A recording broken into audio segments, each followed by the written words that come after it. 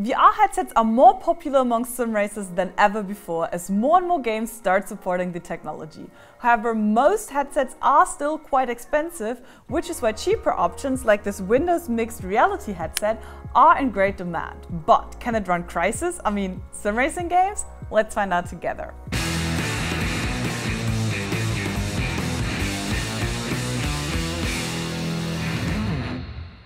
Sim racing VR is a blast. No other display technology can morph you into the cockpit of your favorite car like VR can, which is why the virtual reality market has seen a rise in popularity over the last years.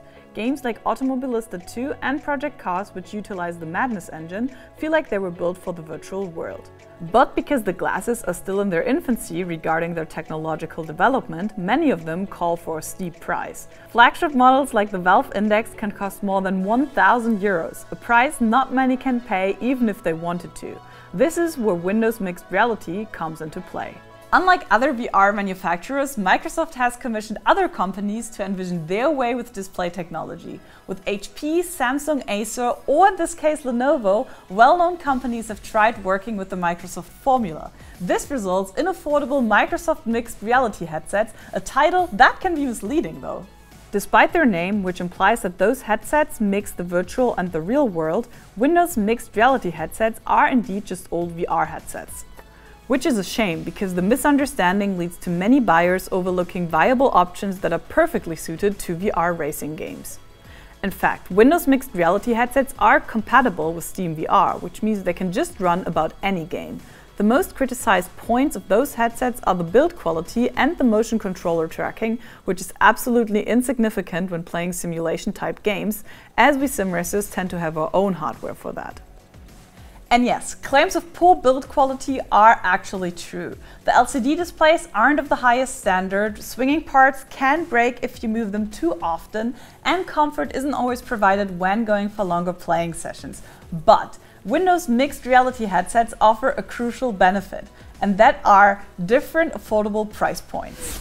If you're unsure if virtual reality is for you or if your PC can even run it, headsets like this Lenovo Explorer set are an awesome starting point for your virtual adventures.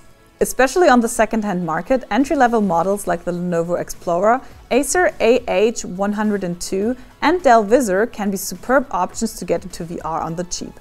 With an industry standard of 1400 by 1400 pixel resolution per eye and 90 Hz refresh rate, those supposed amateurs can stand their ground against names like the Oculus Rift S, which comes with a lower resolution.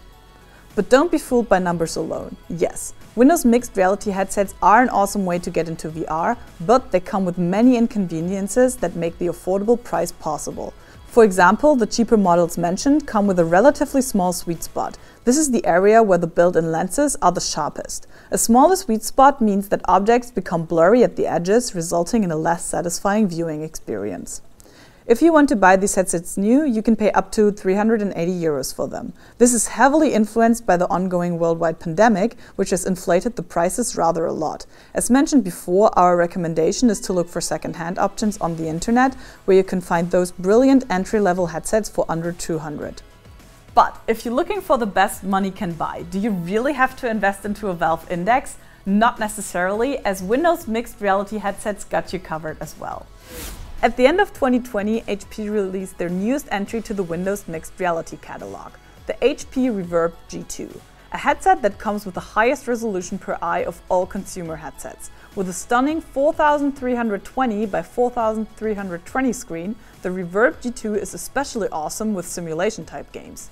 The price is currently almost 700 euros, which makes it only slightly cheaper than Valve's top dog, the Index. It's a good and viable option if you're searching for a high-resolution display that can get rid of the ominous screen door effect. Just be aware that the G2 will need enough GPU power to run and tops out at 90 Hz compared to the Index's 120. Overall, it's safe to say that Windows Mixed Reality headsets are an option for you if you're looking to get your hands on cheap beginner glasses. They play every type of VR title in your Steam library and can even cope with bigger names in the industry than you might expect. Models like the Lenovo Explorer, Acer AH102 or Dell Visor can be found on the cheap on the second-hand market and are perfect for your first steps into the virtual world. And even if you're looking for higher-end gear, Microsoft delivers with the HP Reverb G2, which comes with industry-leading technology.